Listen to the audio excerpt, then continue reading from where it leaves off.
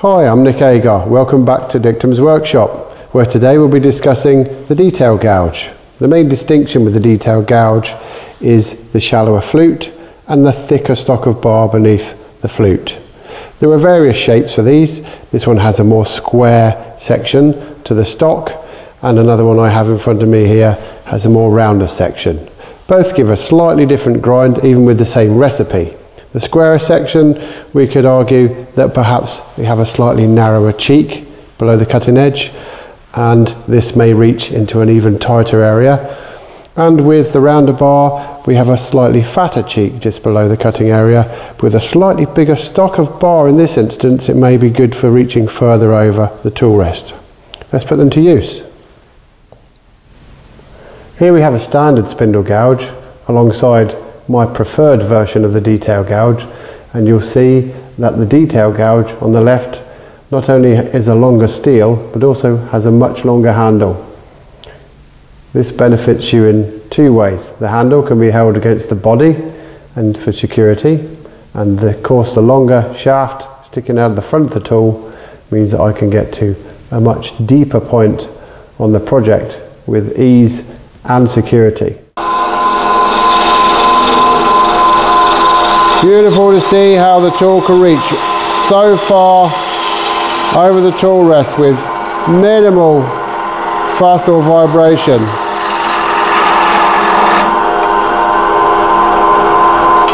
Secondary bevel is out of the way. Let's try it from the other side.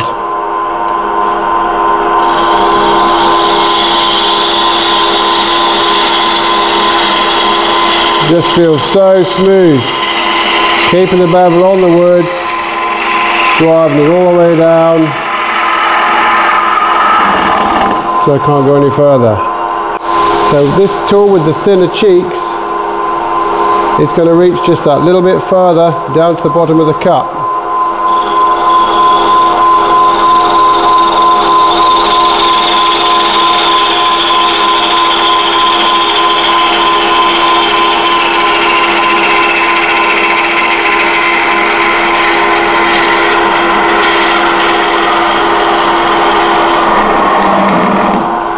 Now the other side.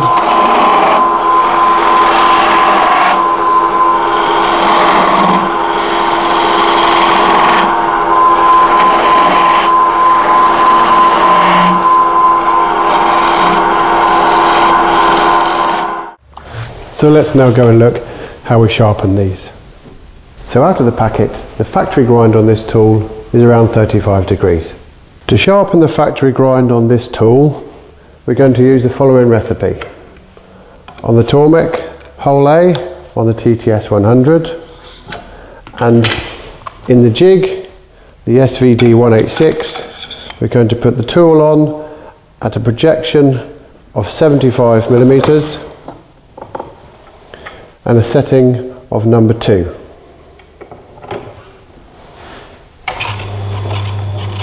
Starting in the middle of the wheel, roll the tool over, use all the wheel when possible, trying to keep an even shape, and soon you will have a sharp edge. This is still the factory grind on this tool, and if we wish to match it up, there are generally 3 different diameters of wheel we'll be sharpening against. 150, 200, 250 millimeters, for example. If I'm going to use this system, then the movement on this leg will dictate the front bevel angle, this part of the gouge, and the V-arm, which slides in and out, will dictate the side angle of the bevel. So we put the two together, choosing somewhere in the middle for my protrusion. I'm going to go for 65 millimeters in this instance. Place it in the V-arm, move it until I have contact on the top edge, and roll it over and see whether I meet. Now I need to adjust this one back just a little so that it's touching on the side, and with another small adjustment on the front leg, I now have contact all the way around the tool and I can sharpen.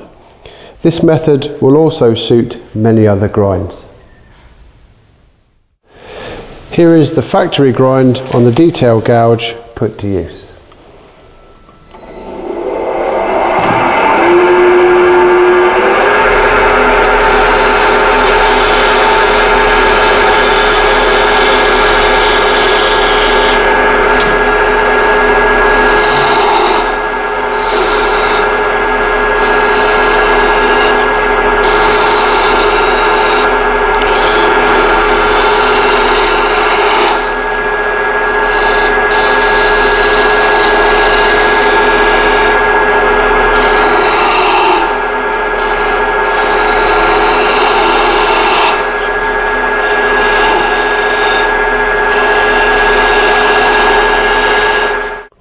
So as we can see, the factory grind on this particular detail gouge is usable.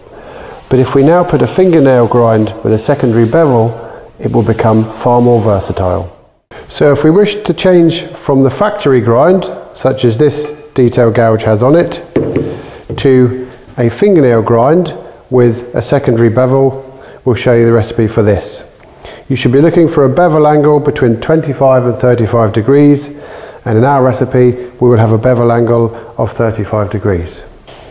So let's take this larger detail gouge, factory grind, and put a fingernail grind on it. First of all, I'm going to have a protrusion of 65 millimeters, and I've set the Wolverine jig at the back of notch number 3. Placing the gouge on the jig, so I have near enough the original bevel contact. As this comes out of the packet at 35 degrees, it's an easy target to look for. Continue to grind until you achieve the desired fingernail shape.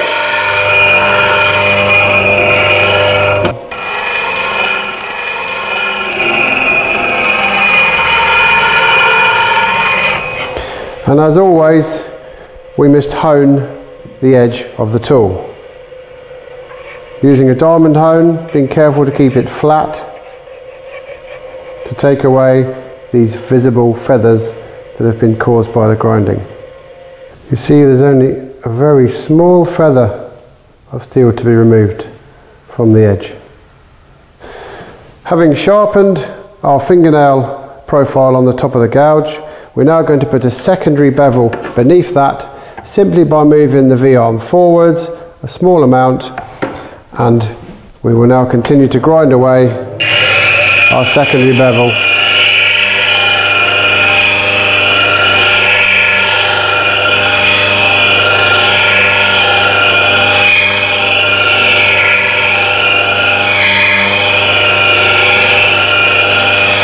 So here we have secondary bevel beautifully ground on,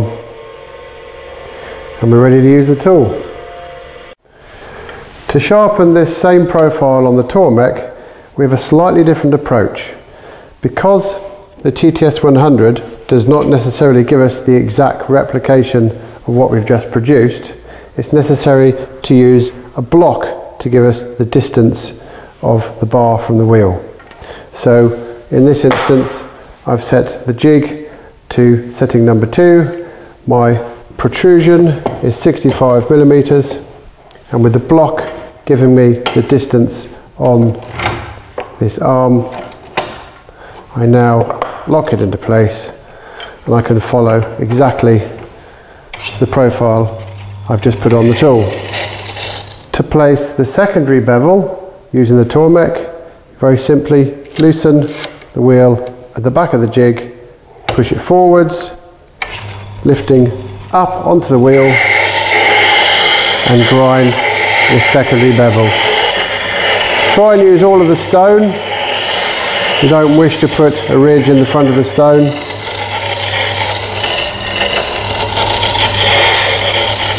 And the nice thing about the black stones is you don't have to press so hard. So having sharpened the tool, it's now necessary to hone the edge.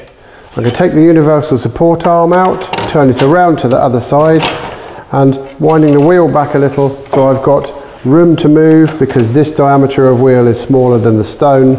I'm going to put this in and just line up the bevel by eye, and now I'm good to hone and polish that edge.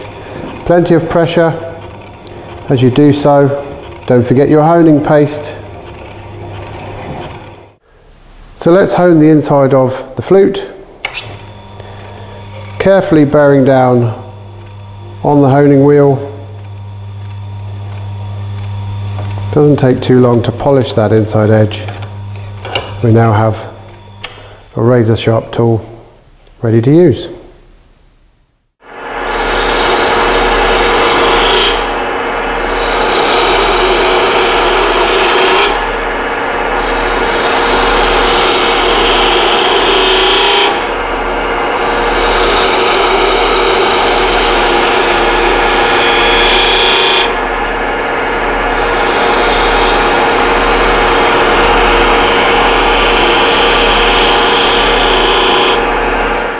Now we can see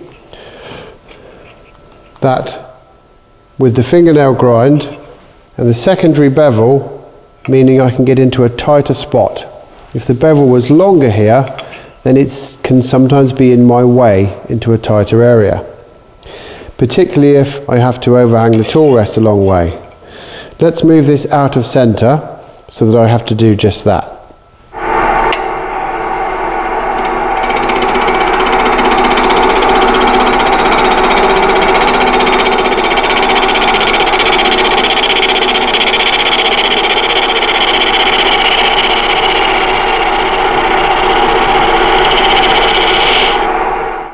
Here you can see the secondary bevel is giving me greater access into a tighter area, where I'm able to swing the tool further over as I roll it to the bottom of the cut.